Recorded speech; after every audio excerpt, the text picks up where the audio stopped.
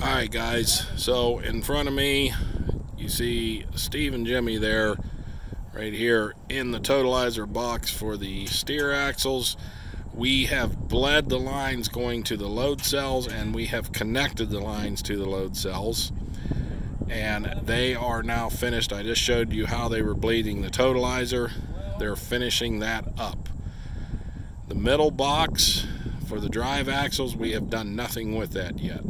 Okay, but right here where Chris is at, we have bled all of those lines. That's the trailer axle box. We've bled all the lines going out to the load cells, and we have connected the lines to the load cells. We have also bled the totalizer out. What they are doing right now is they are setting the gaps on the load cells around 30 thousandths. Okay, and I will get up next to a cell and show you that process. Right now they're kind of in an area where I can't get a good picture of it, but what Chris is doing is he is pumping fluid down. Ron is back, you can't see him, but he's tucked back in there, and him and Tony and Lance are gapping that load cell, and I will show you that here shortly. Sorry, Tony. Nice and easy. Okay, we've got it bled. Now it's time to set the gap. Okay, you see how that slides right in there? If you look into the gauge port, you can see how it's cut out. So just the gauge, it'll slide right in. It only goes in about a quarter of an inch or so. So we're just going to put that gauge in there, and the number, we're ready to pump 11. On number 7. Or no, 11. Sorry. Yeah. This is the one Casey just bled out. And give them to me harder, because it doesn't seem like it can get past the valve. Okay. So we might only have to do 20 this time. 1, 2. So we'll just you can either move it in and out, or you can just twist it back and forth until it gets close. 7. Once you get close to 8. 9. And once that gauge goes in, then we're going to tell him as soon as that gets tight, and it'll happen 13, like that. Yeah. 14. Then we'll just say 15, stop, close 16, the port, and then we will 18, bleed it 19, off. So right now the gauge is wobbling because the gap is real big. And we're good. Oh. Okay. All right. So right now that gauge is stuck in there, which is fine. We have the proper gauge. Now we're going to crack the bleeder just a pinch, which will relieve a little bit and allow that gauge to come out.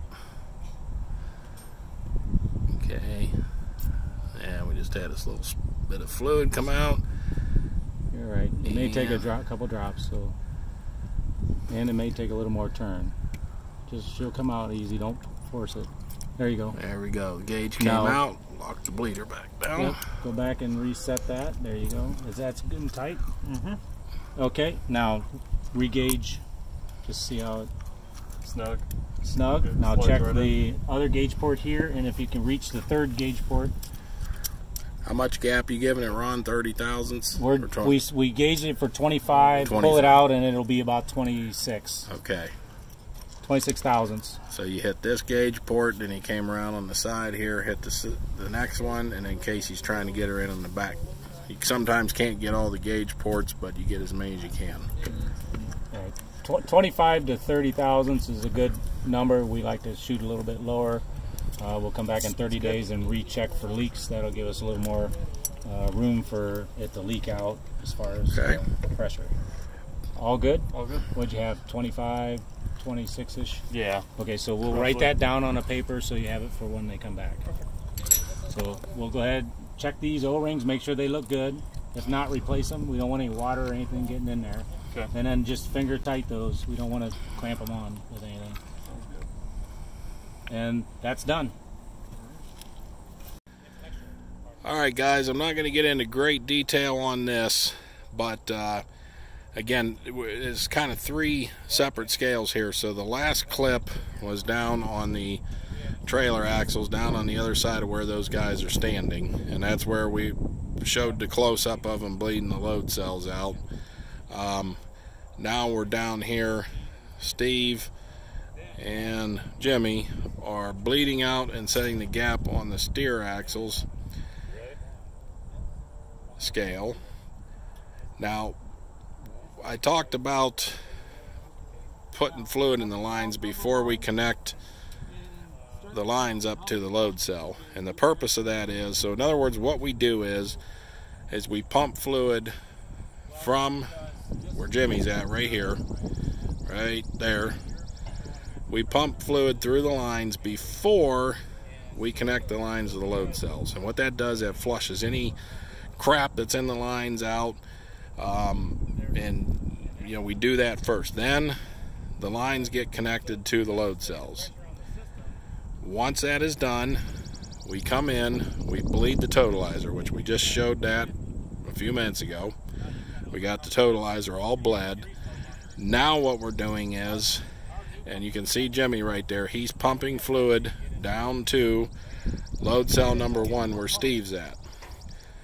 Steve is bleeding it, which we already showed, but we'll kind of get in here.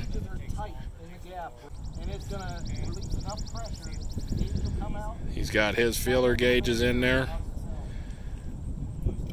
and the feeler gauges are right now, the cell's at the right gap, but it's got the feeler gauges in a pinch. He's going to relieve just a pinch of pressure from the bleeder valve, which will then allow the feeler gauges to come back out. Then he's going to double check all of his gaps. Alright, so he's doing the same thing that we just showed. He's just at the other end of the scale.